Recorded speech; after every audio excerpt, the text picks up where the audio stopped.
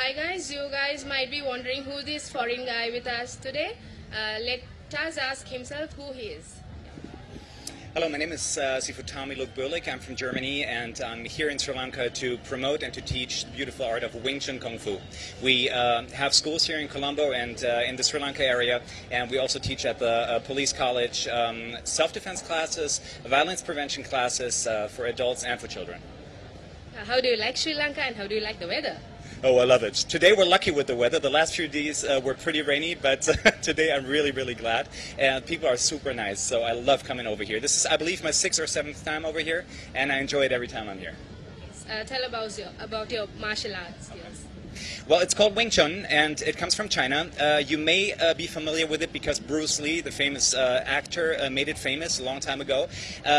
Wing Tsjun is not a sport. It's not a fighting sport per se, but it's a system of self-defense, so it's very brutal. We'll deal with gouges to the eye, with strikes to the throat, and kicks to the groin. So everything that is unfair and evil, that's pretty much what the system does. So you have to be a very responsible person to actually use this. And this is also the way that we teach it. Due to the aggressiveness with which the system works, it's perfect for police officers in their line of duty. Of course, it doesn't only consist of these brutal elements. It also has restraint and control techniques where an officer, for example, has to deal with the subject and has to take him down and haul him off, for example, without actually injuring him. So there's a variety of things that you can teach when it comes, or that you can learn when it comes to the system. It's definitely one of the best self-defense tools. So if you really want to learn how to defend yourself in an efficient way, if you don't have big muscles, but you want to be able to defend yourself against somebody who is more aggressive and bigger than you, then Wing Tsjun is definitely a good deal. How does this differ from karate? Is this a part of karate? No, well, karate is Japanese style. Wing Tsjun comes from China, and karate is nowadays it's a sport. So there are certain rules to it. There are certain things that you're allowed to do, and other things that you're not allowed to do. In Wing Tsjun, everything goes. If you win the fight, then that's pretty much what you do. So that's the idea. There are no rules to it. It's a pure system of self-defense. Okay, well, so Wing Tsjun has 4 core principles. The first one is, if the way is clear, go forward. That means if I face an opponent who stands there with open guard, for example, then I'm not going to walk around him, but I'm going to go straight to the target. That's the first one. The second one would be, if I encounter resistance, I stick. So let's say I try to attack him, but his arm comes up. Then I will stick with his arms. I will not bring the arm back. If I do, then he's able to punch me.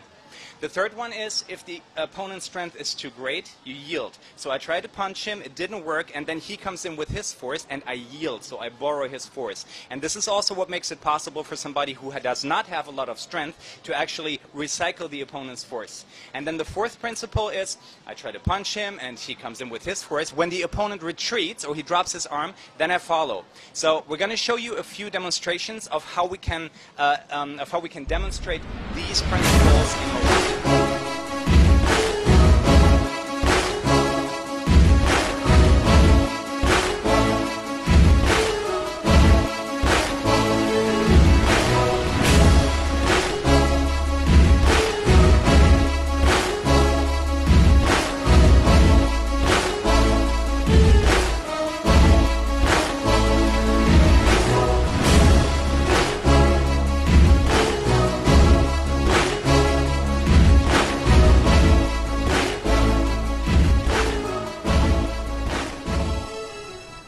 So as you can see, it goes pretty quickly. It's pretty brutal. Yeah, so the idea is really that a person who does not have superior strength is able to deal with an opponent who's aggressive and is able to finish off the scenario within a split second, or at least within a few seconds. That's the main idea. And I also would like to explain to you a little bit about the training programs that we have. So we have a pretty unique training method that's called sticky hands, or in Chinese it's called qisao. What happens in qisao is we have the idea that somebody attacks me and I somehow get in contact with his limbs. Maybe with his arms, maybe with his legs. And the idea is that I always know where my own arm is, right? Now, since his limbs are attached to mine now, and if he moves, then he gives me the information that he's about to hit me. Now, if I get out of the way of my own arm, then I'm actually able to lead him astray and make use of this force. So in the qisao exercise, you see this funny rolling around of the arms, right? What we do here is we bring our arms into different positions all the time. Look, sometimes I'm at the outside, sometimes I'm on top, sometimes I'm at the inside, sometimes I'm below. And every arm does something different. So we train both of our brain hemispheres to adapt. Now, from here we begin with basic attacks, for example, a palm strike, or a punch, or a backhand attack. And then later it becomes a little bit more complex, where I hit the arms away and I strike, or I lock the arms up and then I try to attack him. And then there is something that we call a section.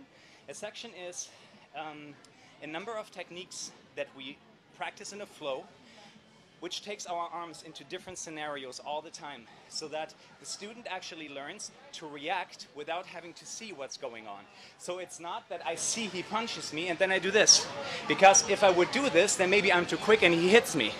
But the idea is that I get in contact with his arms, and now I have all the information that I need. If he should push against my face now, then I can make use of this. If he should push down now, I can make use of this. If he should push to my throat now, I can make use of this, because he's providing me with the information that I need, since my arms are attached to his. So let me show you this section.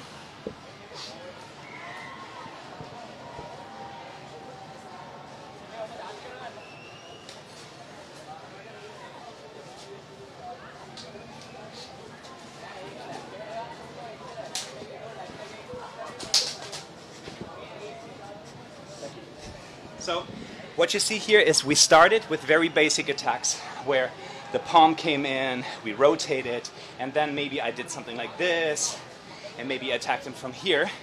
And of course, for each of these little techniques, there's an application for a real-life scenario. So let's say we use this movement here, then this would mean in a real-life scenario that he attacks my throat, and I go into this very movement.